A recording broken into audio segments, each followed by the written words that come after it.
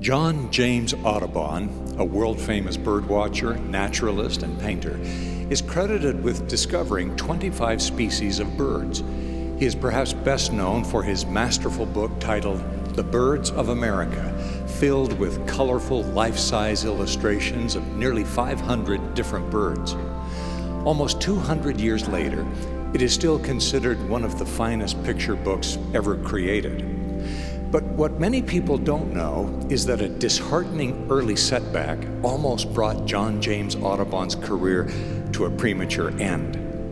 Before leaving for a business trip one day, he placed his collection of more than 200 colored illustrations in a wooden box and left them in the care of a relative.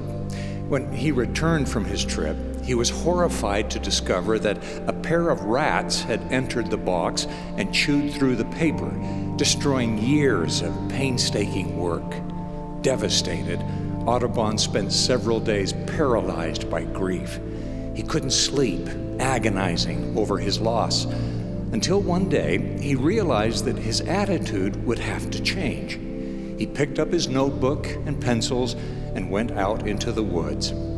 "I felt pleased," he said, "that I might now make better drawings than before." He did just that, and now his brilliant illustrations are the standard by which all bird artists have been measured. But John James Audubon's attitude in the face of disaster can be an equally valuable standard for all of us. How do we react to life's misfortunes and setbacks? We all have them. All is not rosy and easy at every turn. But as Audubon learned, the difference between happiness and misery, between success and failure, depends less on what happens to us and more on how we choose to react to it. Attitude shapes how we see and experience the world. With faith and hope, we can begin to see life more positively, to see more advantages than disadvantages, and strengthen our resolve to do our best to go forward.